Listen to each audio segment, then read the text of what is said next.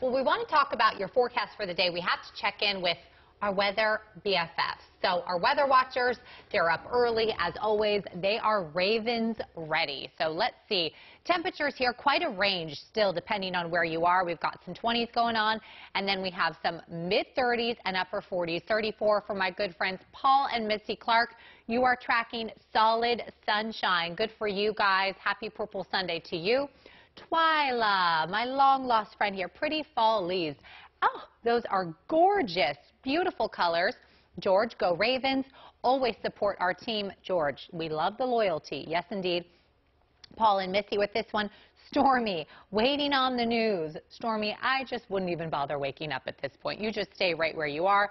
Twyla, frost in the flower bed. So thank you so much to our weather watchers. We're looking at a mix of sun and clouds today. We did have some solid sunshine going for us. That changes today. However, the solid sunshine is back for the work week. We're also talking about quite a warm-up. We'll show you that in the 7-day.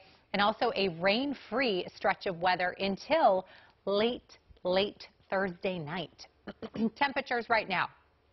43 at BWI over on the eastern shore, low to mid-40s. The satellite and radar here, so you can see we have this low pressure system well to the south of us.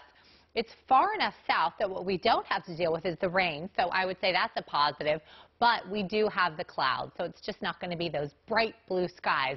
The futurecast showing us missing out on the majority of the clouds. I do think we can count on a mix of sun and clouds.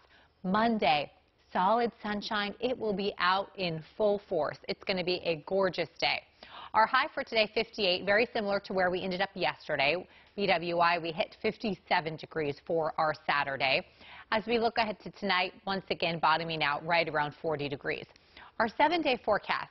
So we've been talking about this warm-up. It is legit because you'll notice upper 60s for Monday, solid sunshine. Tuesday, more solid sunshine and a high of 70 degrees. Wednesday, still rocking in the upper 60s with a nice dose of sunshine. By Veterans Day, things start to change a little bit. So we do see more clouds than sun for our Thursday.